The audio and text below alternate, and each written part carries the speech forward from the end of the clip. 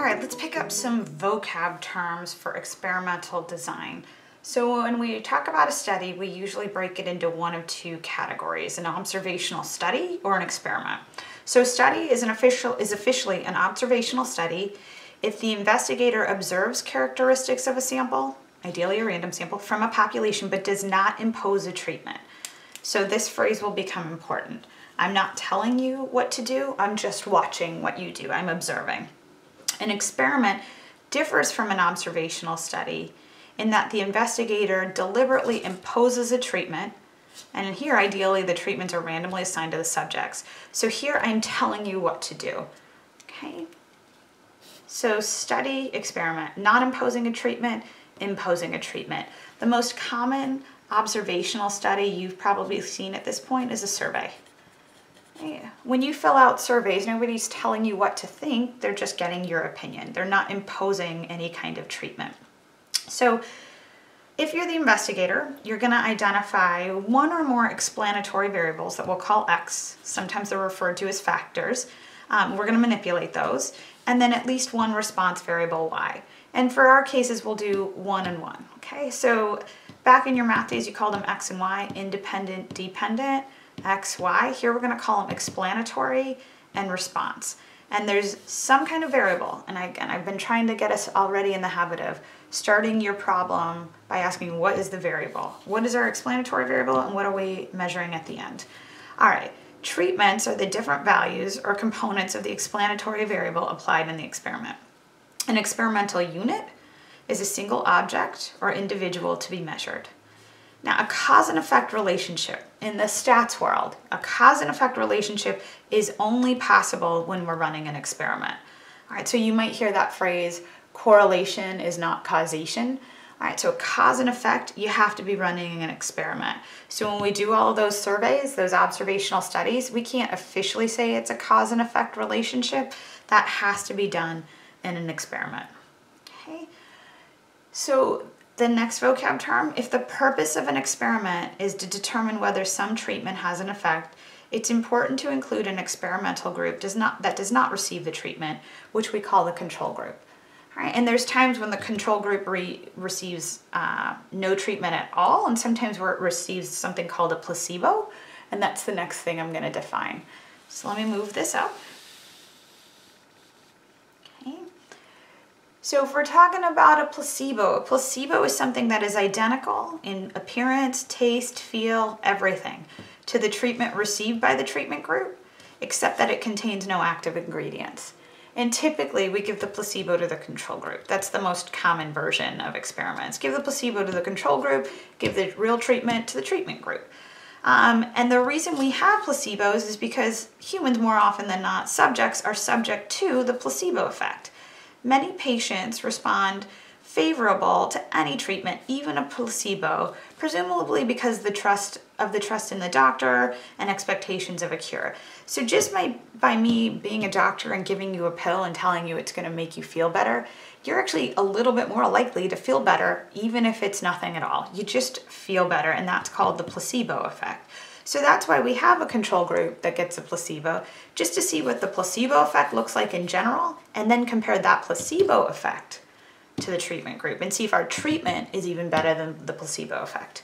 All right, for a single blind experiment, that is one in which the subjects do not know which treatment was received, but the individuals measuring the response do know which treatment was received, or it's an experiment in which the subjects do know which treatment was received, but the individuals measuring the response don't know what was received.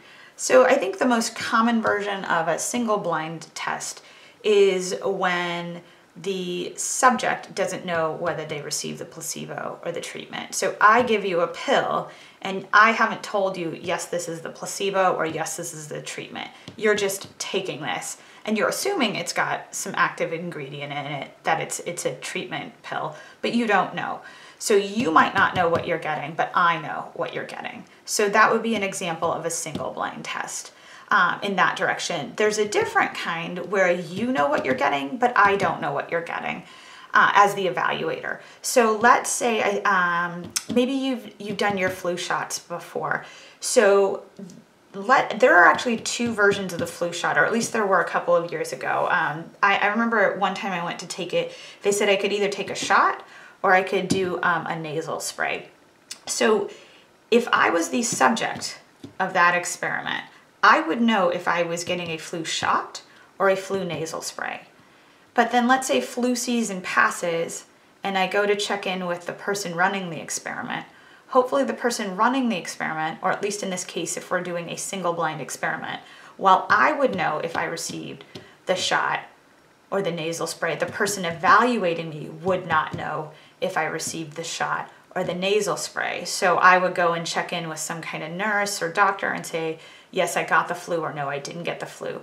But the person I'm telling this to wouldn't know which treatment I received. I have to know because I'm gonna know if I got a shot or I shoved something up my nose. If you can double blind, that's the best case scenario. This removes as much bias as humanly possible. So in a double blind experiment, that is one in which neither the subjects nor the individuals who measure the response know which treatment was received. So that would be the best case scenario. I couldn't double blind in that flu shot example, but let's say we were testing out a new aspirin. So you're the subject, right? Oops. All right, you are patient 1. All right, and you were given a pill. Now you don't know if this pill was a treatment, was the actual new aspirin, the treatment, or it was the placebo. But you go to some kind of evaluator.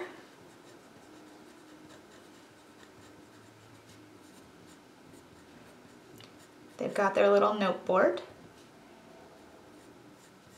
Okay, and you would tell them, yes, the pill helped me.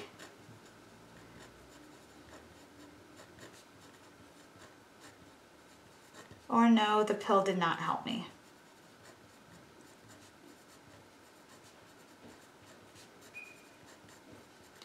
And they would record that data point down. Now you wouldn't know if you had, like I said, you don't know if you had the treatment or the placebo, and they don't know if you had the treatment or placebo.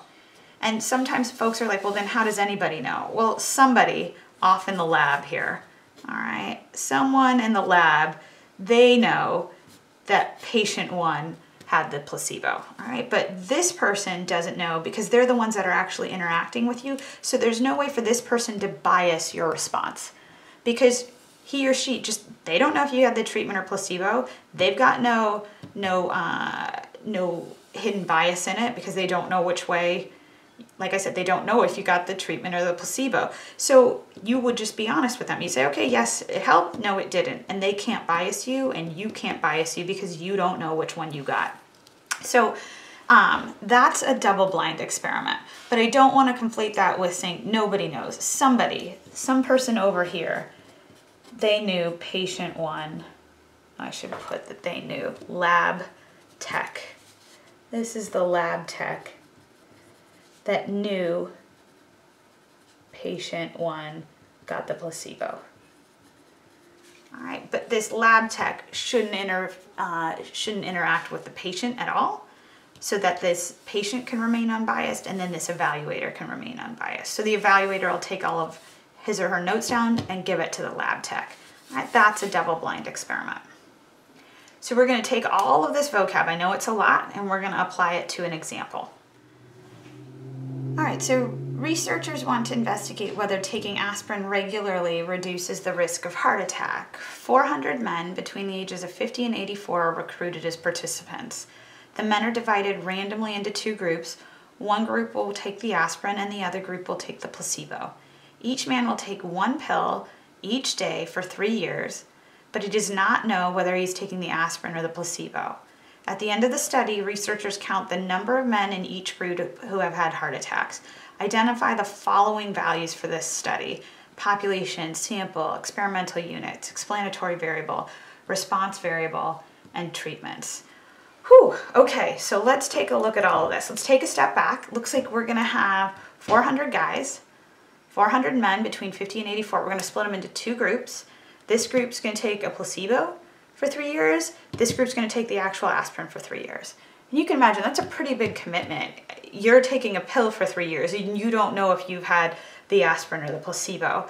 And then we're gonna see how you did at the end of this. Did you have a heart attack or not, right? That's what we wanna keep track of, because that's ultimately the purpose of this, right?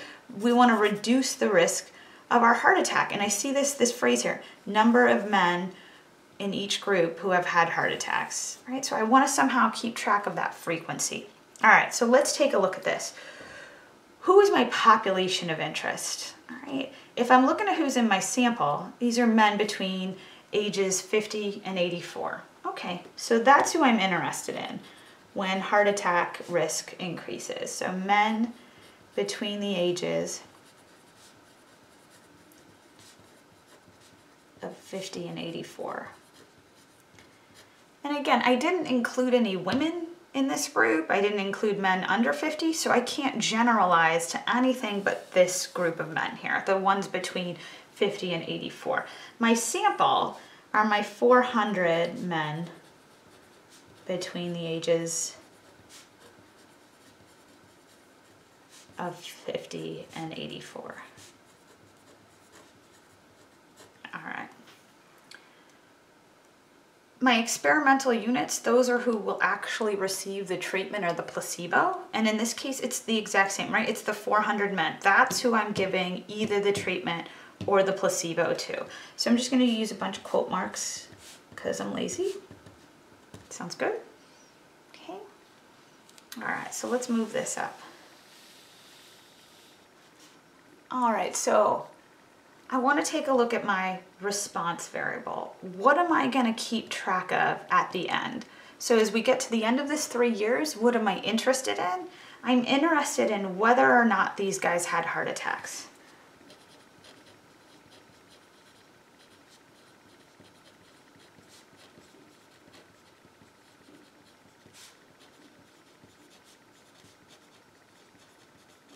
So you can imagine you've been taking this pill for 3 years, you go and see some sort of evaluator, they ask you a question, did you have a heart attack? Yes, I did. No, I didn't. That's what this experiment is revolving around. So, okay, now keep in mind, this is a categorical variable, right? And we'll turn it into proportions. We'll get to that a little bit later. Like I said, good old chapter 8. Categorical variable, because you'll either tell me yes or no. And back earlier on the problem, they said they're going to keep track of the number of yeses, right? We're going to keep a frequency count of the number of men in each group who have had heart attacks. So we're going to turn that categorical variable into a proportion, but that's just something later on that we're going to get to.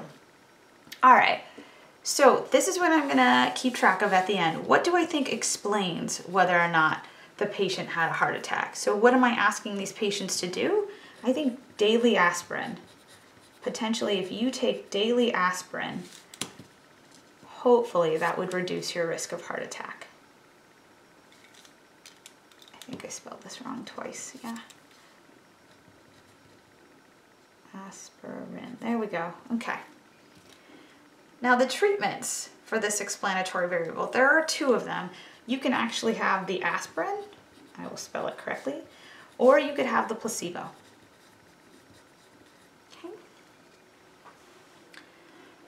And then there are a couple of questions I want us to answer. Is this an experiment or an observational study? Why or why not?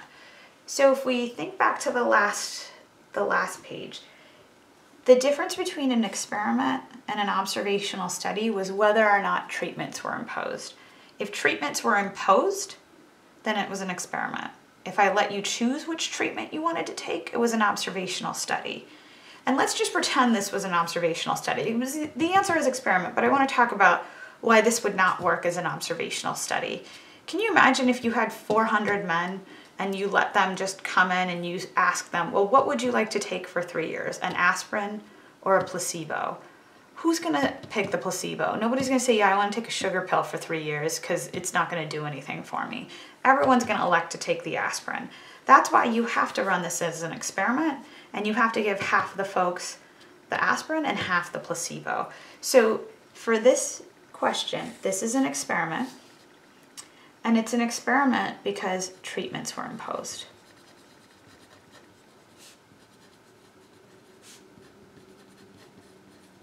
Or you could say treatments were randomly assigned. Okay. All right, and then we get to this question, was this experiment single blind or double blind? Or if I read this, was single or double blinding involved? Now, we didn't have a ton of information as to what this was in terms of single or double blinding, but I would hope, and I've got to assume, that it is at least single blind, meaning that at least the 400 men in our experiment don't know whether or not they were getting the aspirin or placebo. So it's at least single blind. All right, I really hope. So I'm going to put this in here. I hope the experiment is at least single blind, in that the patients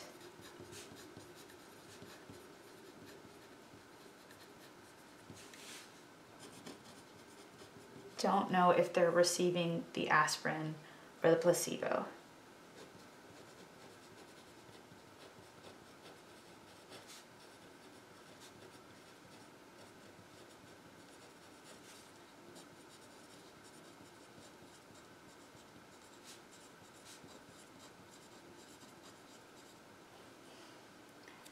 My truest hope, well, probably not my truest overall, but for this experiment, my truest hope would be that this was actually double blind, in that not only did the patients not know whether they had the aspirin or placebo, but the evaluator, the person talking to the patient after those 3 years, did not know if the patient had had the treatment or placebo. So I hope this is double blind.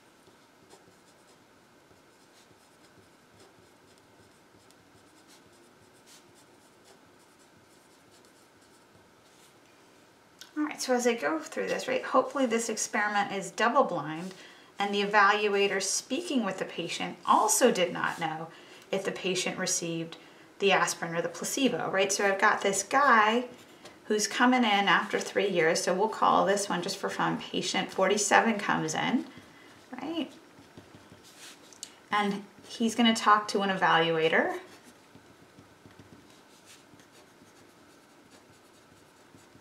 And I hope that the patient doesn't know if he received the treatment or the placebo for the 3 years, and the evaluator also doesn't know. So that the evaluator doesn't ask some kind of funky question like, oh, hey, I hope your placebo worked for 3 years. Did you have a heart attack? I don't want the evaluator to be able to bias the patient in any way. And this, again, this does not mean nobody knows. There's somebody over in the lab, right? The lab tech. That person over here knows patient 47 got the aspirin. All right, so somebody who's going to crunch the numbers at the end will be able to say, okay, the guy that had the aspirin did have a heart attack or didn't have a heart attack, just depending on what that particular person says. All right, so you hope single blinding for sure. Like, that would be silly not to, but you really hope double blinding.